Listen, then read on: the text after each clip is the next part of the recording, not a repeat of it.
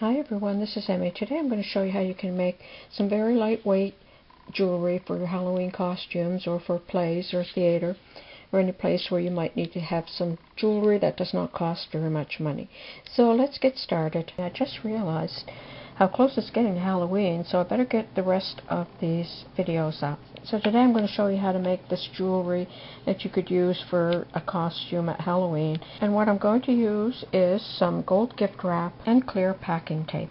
So let's get started. I cut a strip of the gold gift wrap and I placed a strip of clear packing tape on the back.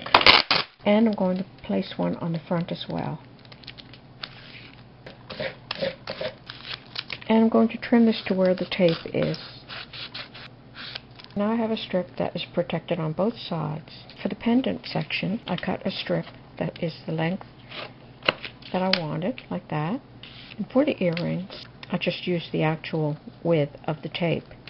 And I cut this approximately 1.25 inches wide. And I fringed it.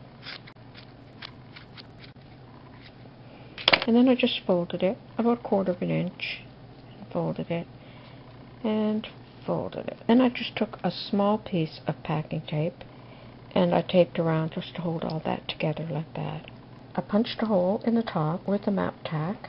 I made some jump rings. I've included a link below on how to make your own jump rings. I passed a jump ring through that hole at the top, like that.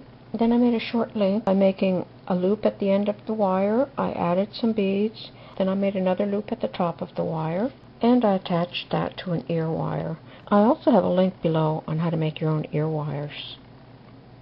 So that's it for how the earrings are made. And for this pendant, I did the same thing, except I added 3 groups of beads to the jump ring.